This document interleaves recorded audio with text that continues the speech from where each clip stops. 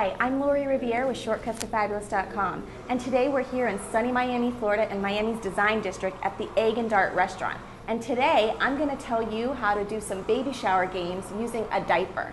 So the most common, if you Google baby shower game and diaper, you're going to find a million of the same game, which is you place different varieties of chocolate in the diaper and you have your guests guess which variety of chocolate is in each diaper. I personally find that one to be a little gross, so today I'm going to give you some other ideas of games that you can use a diaper for that maybe won't make your stomach so queasy.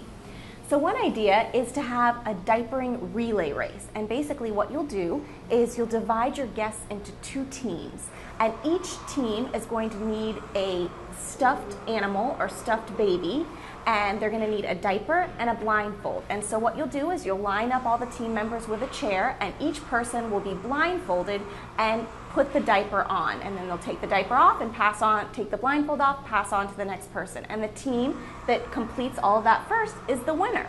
And last, another idea that you can use with a baby diaper theme is to have people in a time frame, like 30 seconds or a minute, list all the things that you would need to actually change a diaper. So most people are going to come up with common things like baby powder and the actual diaper itself, or diaper rash cream. But if you have some fun guests, they might come up with something creative that'll make everybody laugh, like a clothespin or something else.